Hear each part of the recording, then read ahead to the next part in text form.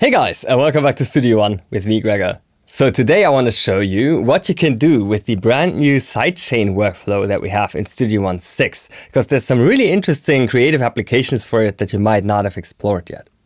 So in this example here, I have a bass and a synth pad, and I'd like to animate them a bit more rhythmically. Right now, there's not a lot of movement and the whole thing just lacks a lot of drive. If you listen to this, it's kind of nice and atmospheric, but it doesn't really keep the listener's attention too much. And even if I would add a couple of drums, which I've prepared here, it's still not quite that interesting.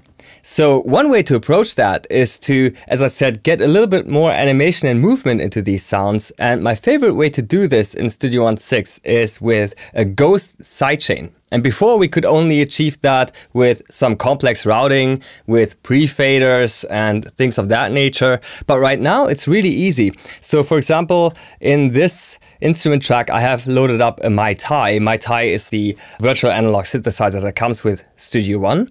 And it sounds quite good. This is like the default preset that I have here. And what I then like to do, because I'm not actually going to use this sound, I'm just going to use that to trigger that rhythmic animation. I'm going to take this punch parameter here and crank that all the way up. That really doesn't sound good on its own, but it's meant to give the sound a more clear transient, which is going to be helpful in that ghost sidechaining we're going to do in just a moment.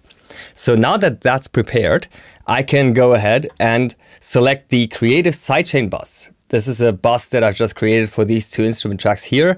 The synth pad, which sounds like this, and the bass. And the only reason I've created this additional bus is so that I could sidechain them with the same settings at the same time.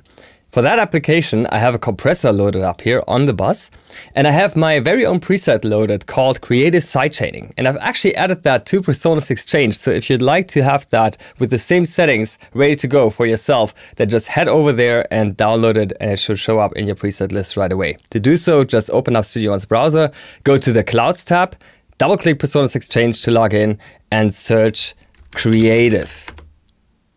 When you do so, you should find my brand new preset Creative Sidechaining right here. You can install that with one single click, and it should show up in your compressor preset list. Okay, so then just go ahead and assign that. I've already done so. And now the only other thing we should do is tick this arrow here, where we can set the source of our sidechaining. So if you're not sure what sidechaining is, this means that the compressor is not ducking down the signal that is applied on, but the ducking occurs whenever a different signal on a different channel is reaching the threshold. And this can create all kinds of interesting effects like gated effects. And of course, we can also use all of the cool media editing possibilities to make that result even more interesting. So to show you this, I'll just tick the MyTai here. And I'm not going to tick the send because this would make me hear the MyTai, but I really just want to use that as a trigger source. So I'm going to route the entire output of the MyTai into the compressor instead.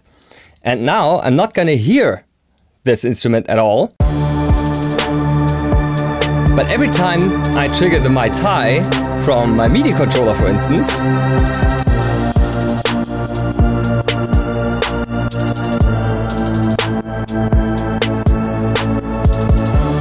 I'm able to generate a really interesting modulation in this way. I could just record that, of course, or I could recall that with retrospective record. This is instantly recalling what I just played, and now I have that ready to go here on my instrument track.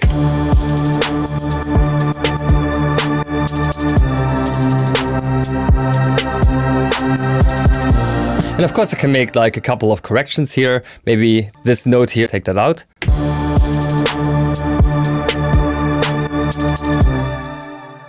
Yeah, I really like that, so I'm just gonna duplicate that a couple times.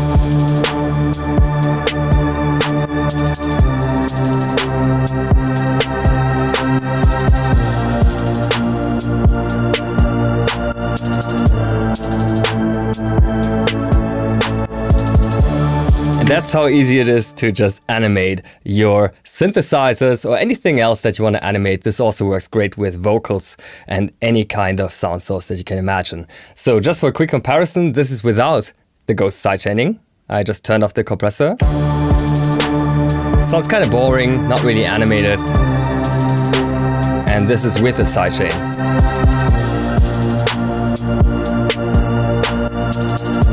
A lot more interesting if you ask me. Great starting point for your creative endeavors in electronic music, and thank you for watching.